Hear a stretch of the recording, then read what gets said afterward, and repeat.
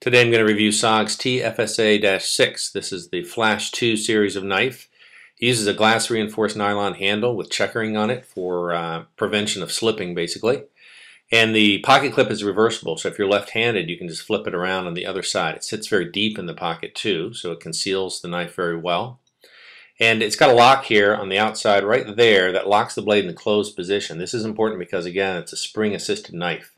So once it's unlocked, you flick it with your thumb, you can see how fast it opens up. It's very fast to actuate. So then notice the blade here. This is a rescue knife, so it's got a dull point to it. It's also got a black TiNi finish, titanium nitride finish, which is really cool looking. It also prevents any type of corrosion.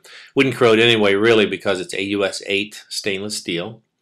Partially serrated blade. It's great, though, again, as a rescue knife in a situation where you need to cut webbing or rope. It's going to go through it very fast. And the locking mechanism is called the arc actuator. It's right here, so it locks in the open position too. It's a great all-around knife with a lifetime warranty from SOG.